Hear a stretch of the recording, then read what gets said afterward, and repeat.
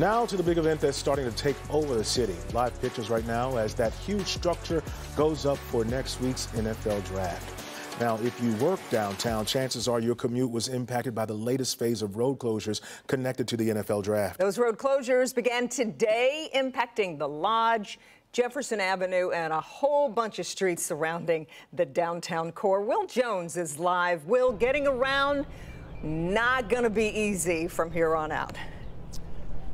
Definitely not. I'm standing on Jefferson Avenue, and normally around this time it will be bumper to bumper traffic because of rush hour, but this road is shut down due to the NFL draft. This closure and other closures are going to be making getting around downtown a challenge. Detroit is preparing to be in the national spotlight for the NFL draft. The city is leaving no stone unturned for the hundreds of thousands of tourists the draft is expected to attract. Where are you guys going? And as preparations shift into high gear, there are more road closures. And what was it like for you coming in this morning? Torture. Phase 3 of road closures began at midnight, and this is the biggest phase yet. It's all listed here on your screen. The Lodge exit to Jefferson Avenue downtown is closed, and westbound Jefferson is shut down from Beaubien to Washington, and eastbound Jefferson from Washington to Randolph. Bates Street from Jefferson to Atwater.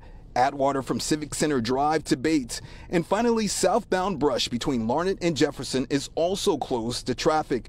This is in addition to the first 2 phases of closures, which are still in effect. There's a lot of Canadians that work in Detroit and go back to Windsor through the tunnel. And I can't even imagine what this is going to look like with only one lane coming this way. So bottom line, if you're planning to spend any time downtown over the next few weeks, be prepared for delays. This is only temporary, so I just know to leave out earlier and it'll be fine. Are you excited to have the draft in Detroit? Oh my goodness, overly excited. I am super excited. The draft is over on April 27th, but those closures will remain into effect through early May. That's because it's going to take time to deconstruct everything. We're live on Jefferson Avenue. Will Jones, Local 4. Sure to be an exciting time. Okay, Will, we appreciate that update.